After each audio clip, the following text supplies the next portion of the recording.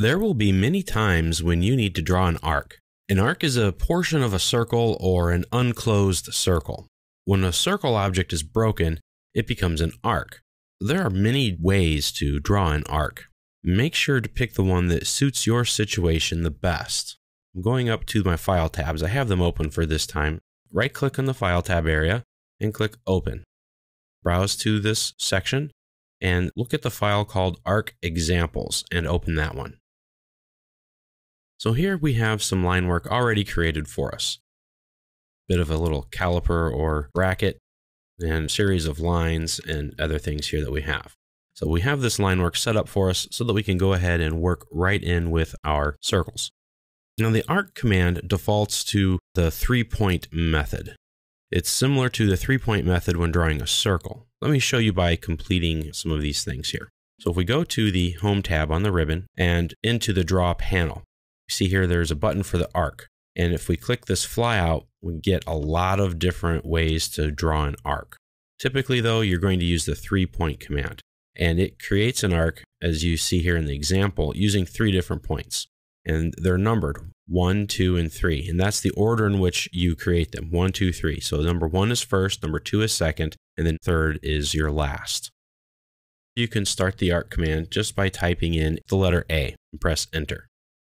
Now I'm going to complete this thing here. I'm going to snap to my end point. I'm going to type in end.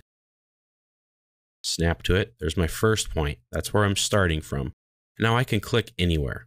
So I'm going to click just right here. And as you can see, it holds the first and second point. The arc will always start at the first point and pass through that second point that we picked. Now the arc's shape, its radius, its length, etc., will depend on where I put this third point at. And I can put it anywhere. And as you can see, the arc changes dramatically depending on where that third point is. I'm just going to snap to the end point of here. There you go. And once you create an arc, you can see here that it can be stretched. The radius can be changed. You can do a lot of different things to it. So if I just grip edit here, it'll bulge it out some more. I can click and edit here and move it around. I can even change the center. This is like using the move command. Press escape to let go of the arc. So that's the basics of an arc. The majority of the time, that's all you're going to need are those 3 points. I'm sure you noticed when I started the arc command, there was a center option. So when we start the arc command, in the command line, you can see here are some more options. Arc, specify start point of arc or center. So I can start the arc command at the center point. So I'm going to click center or type in the letter C. Now the arc is asking me for the center point.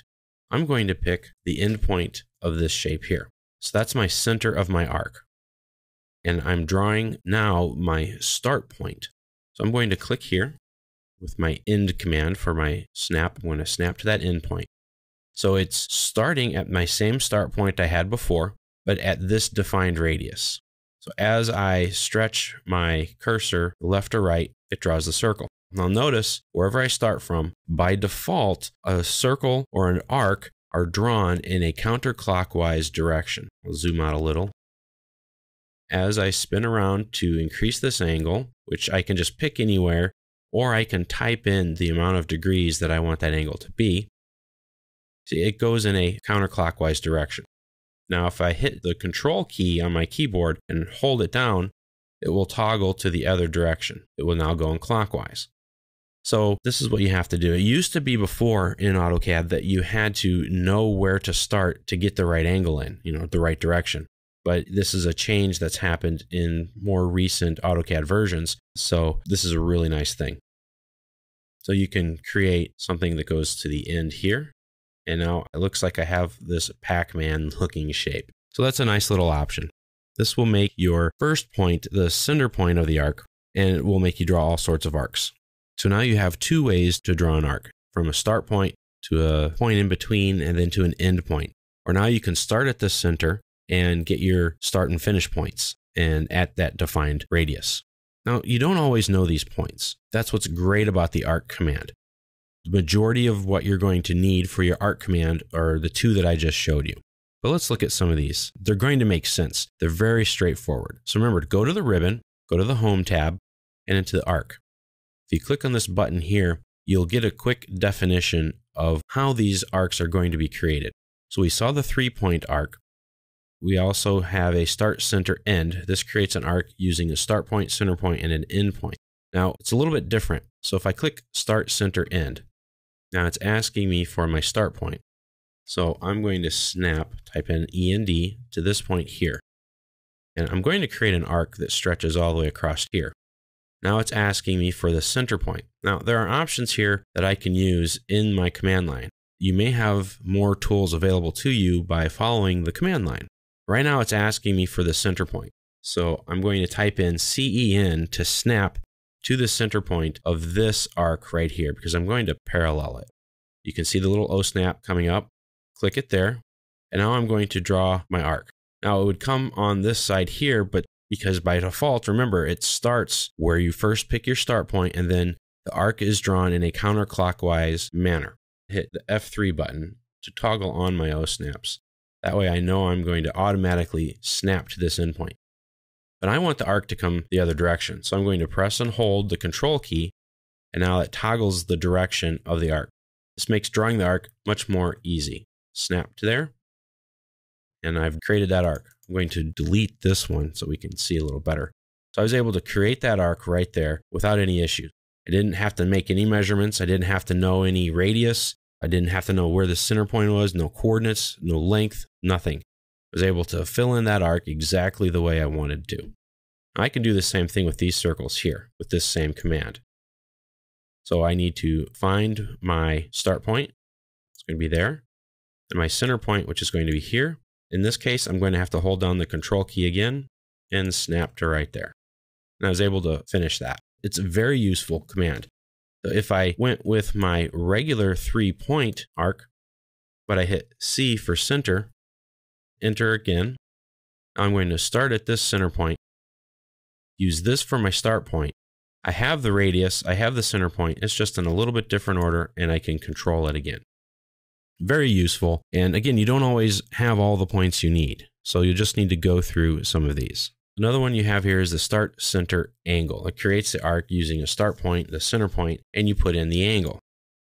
I want a start point. Let's say I'm going to start here. And now it's asking me for the center point of the arc right here. And it's asking for the angle. Now, if I know what that angle is, I can type it in. But if I don't, I can just snap to that point. And there it goes. So a lot of these are variations on a familiar theme or on the same sort of theme. What these commands are doing for you is that they're macros. If I start with the 3-point arc creation command, I can start at an endpoint or I can start at a center point. So if I start at the center point by either typing in the letter C or by clicking on the command line, the center option, I'm now drawing something from the center. I'm going to start from the midpoint of this line. Now I have options. I need a start point. So I'm going to start here at the end point. And now I can just click down here and it draws my arc.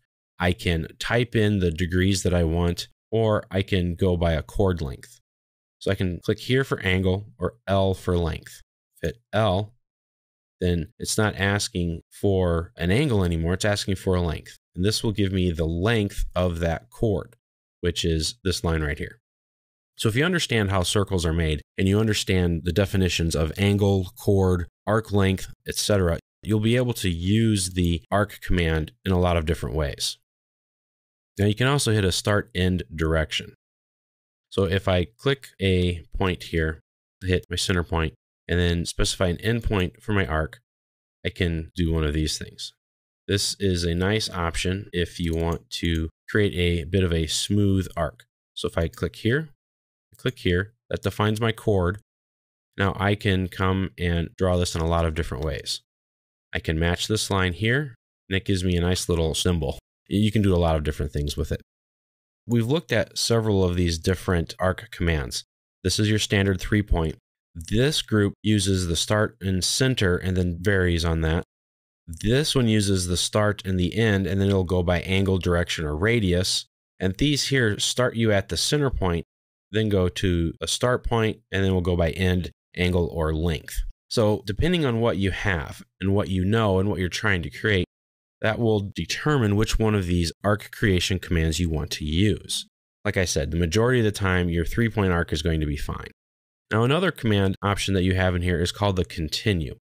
So if you have an arc, just any arc anywhere, made by any of the methods shown, and then you want to continue that arc, but with a different arc, you can use the continue option.